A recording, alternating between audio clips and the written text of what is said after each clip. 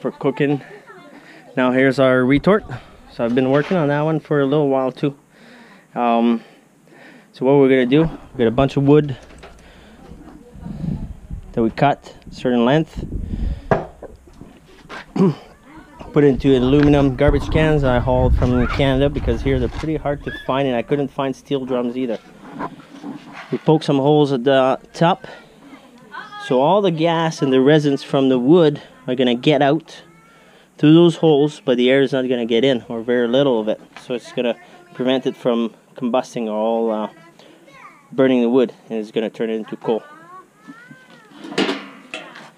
And we got that lid here that closes.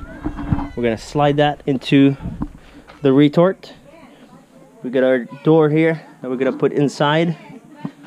We got little rods that prevent the door from falling in.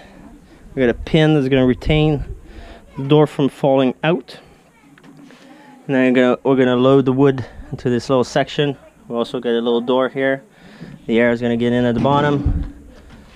Fire happens at the bottom here. It's gonna heat up the drum, and the flue gas is gonna get out through the chimney at the back, right here.